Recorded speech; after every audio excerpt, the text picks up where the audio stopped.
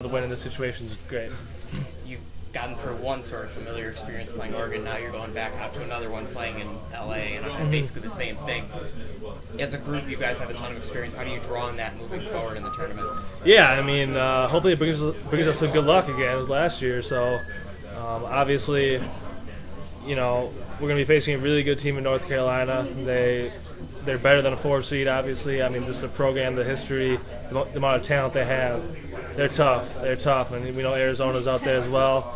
So it's definitely familiar territory. So to know that we've been there and done that and came out winning this mini tournament, it gives us confidence that we can do it again.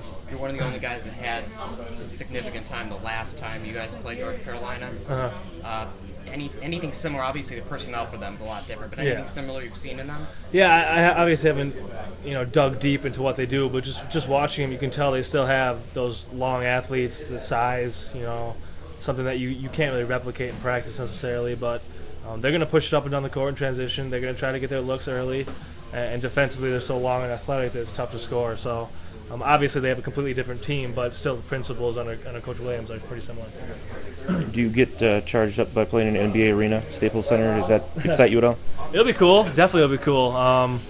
That you're playing where Kobe Bryant's played. Playing at the United Center, knowing that D Rose, Michael Jordan, some of the best people to have ever played, playing in that building. So I'm excited to see what it looks like. I've seen pictures, obviously. Thank you.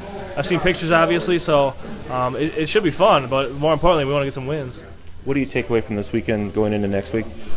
Well, it's great to get some wins under our belt. That's what we wanted to do. We didn't care how we did it. We just wanted to get 2 wins and get down to California. So, we can definitely learn some stuff like we do for every game, but really it's about what we're going to do next and moving forward. I get the sense you all feel you left some good basketball on the table this weekend.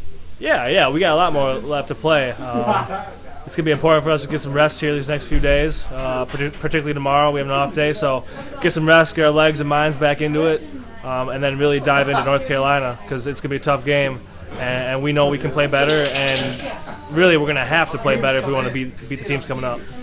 How much different was tonight than last year with the lack of a crowd to really boost you up, and how much of the energy did you have to manufacture yourself?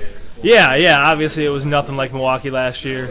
That was one of those games that I remember for the rest of my life. This one, we won, so I'm happy, but it wasn't the same. So we definitely had to manufacture that energy. We had a nice little crowd there, a lot of Wisconsin fans, but it seemed like every time our fans got into it, they made a play, they made a shot. So they really did a good job of taking our crowd out of it. So we definitely had to really, just the 5 guys on the court, had to really manufacture the energy and really get it done. Enjoy the day off and back at it on Tuesday. Yeah, appreciate it. Thanks.